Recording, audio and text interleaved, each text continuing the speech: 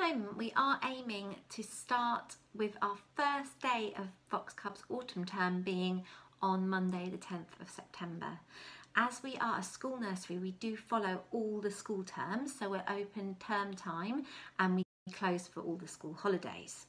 As I've sort of said before, everything that we are planning for at the moment is all subject to government guidance that we receive on the COVID situation.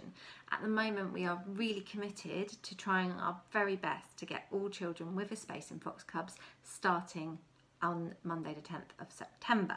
However, if further restrictions are placed upon us in terms of social distancing and that will affect the capacity of the nursery, this could be subject to change, but we will keep you updated. So hoping that everything goes smoothly, Monday the 10th of September. Now, that does not mean that every child will turn up and be left at the door and have to get on with it. It is a very gradual process, and at Foxcubs we think a gradual transition is really, really important, even more so this year when they won't have actually physically visited the nursery before.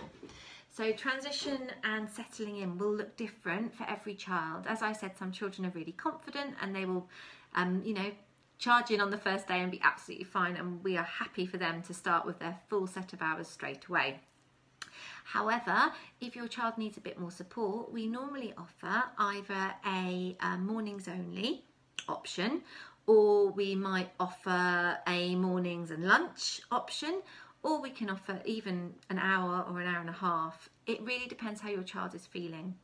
We are aiming to have a home visit or some sort of one-to-one meeting with every child and their grown-up before September, and we'll discuss what sort of transition is best for your child. So please don't worry, everything will be based around your child's specific needs.